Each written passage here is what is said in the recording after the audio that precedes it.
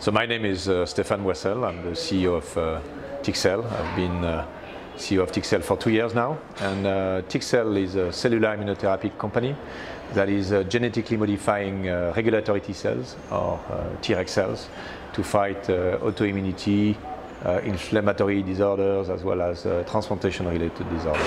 Basically, we've communicated in a congress on organ transplantation back in September some additional proof of concept with our lead program, which is targeting HLA-2, a common mismatch antigen in transplantation.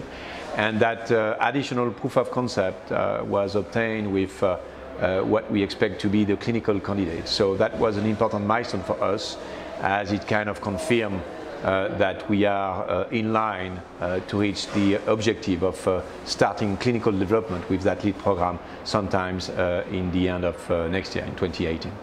We don't expect a lot of challenges, for example, on the manufacturing side, because we've built, so we think, a very robust manufacturing process. Having said that, this is the first time ever anywhere in the world that this kind of technology, i.e. a CAR-Treg, so an engineered Treg, will be tested in human. So we expect that the regulators will be, of course, looking at what we do with a lot of attention. But at the end of the day, we are going to test this technology for the first time in human in a very serious condition with what we believe, again, is a robust manufacturing process.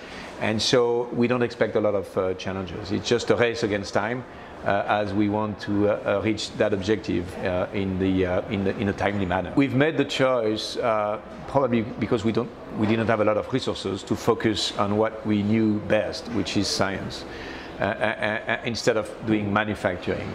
And so we've decided to outsource everything which has to do with manufacturing per se. What is important for us is to control and monitor the development of the manufacturing process. But once the manufacturing process, which is proprietary, which is protected by, let's say, trade secret and some patent, if possible, is ready to go into manufacturing, we go and look for a CMO, as we see manufacturing more like a commodity. It's not adding a lot of value to us, and it's a lot of money to be involved in manufacturing. So again, we've made the choices of focusing on what we know best and what will create more value for us, and this is science, not manufacturing. We expect to reach that objective of starting clinical development at the end of 2018. We first have to transfer the technology to a CMO, a contract manufacturing organization. And so we are right in the process of selecting the CMO. And it should be announced within the next few weeks, or definitely before the end of the year. And then we need to transfer the technology to that CMO. It will take a few months. Then we need to file an IND, so that will happen in the second part of 2018, and then we'll take it from here.